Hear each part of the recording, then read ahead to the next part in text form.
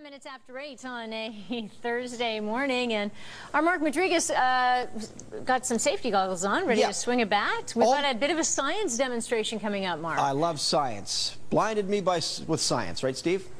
I'll explain. Oh, I knew I'd almost miss that. I'll explain in just a few minutes why I have these on, why I have a baseball bat, Lynn. It's all part of our global props here, the Mighty Global.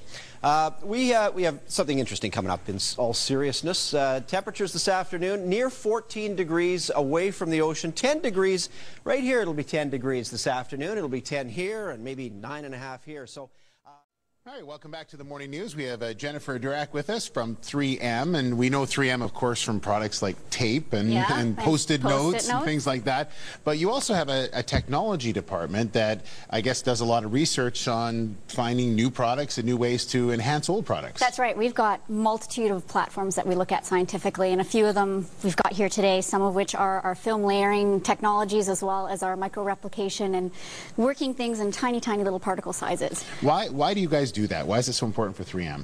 Well, we diversify ourselves in many markets, and so we become strong players in all the areas we are. We speak to our customers, get their needs, and develop those into various products that help satisfy some of their needs and wants. So we really try and play in a lot of different market spaces. All right, well, we'll talk about the glass in a second, but why don't you explain what this is, the glass bubbles? And sure. I read a little bit about it, and a lot of it has to do with drilling, which is obviously important in this market, too. Partly, yes. What glass bubbles are, they're tiny little microspheres. They're about 50 microns in size, and it's glass, literally what they say, glass bubbles filled with air, and what they do is they modify the density of material, so they make them lighter. So if we're looking at concrete or plastics or anything else, we can infuse them with these glass bubbles and change their density. So for example, as you said, in mining, when they're piping concrete down the mine shaft, concrete's very heavy, and sometimes it can break the outlying rock and cause a lot of damage down the oil pipe. So what they do is they incorporate these little tiny engineered glass bubbles into the concrete. And if I pour it out on my hand, you'll see that it's almost, they're tiny little glass particles. It's almost like icing sugar is what it feels like. But when you pour it on top of a water surface, it just floats on top because it's half the density of water. So when we take a concrete block, and I'll let you hold that, it's a concrete block. If you drop that in water, it's simply going to drop to the bottom, as expected. But ones that are filled with glass bubbles floats on the surface. So you maintain the physical properties of the concrete. It's still as strong as it once was. It's just lighter. And so that makes it easier to get out and causing damage and anything like that. That's right. Okay, that's interesting, actually. Now, let's talk about this glass window we have here. And we're going to bring Mark Madrigas in here in just a second. But first, explain to us what this is. Well, what we've got here is we've got a security film that we've put on this window. Now, security films have normally been very thick films. They're not very optically clear. You can't typically see through them. And they've been very thick. So we've got some samples here of what they are. The original films were very thick. If you feel that, it's quite thick. Yeah, big time. The new films are thinner, but there's more layers to it. This had 3 layers. This has up to 39 layers. And what that does, 4 layers, if you want to tear that in 2, you can see it'd be very easy to tear and break. So not very secure in the long run. Try and tear the 39-layer film. There's a little tab on the other side just to get you started, to help.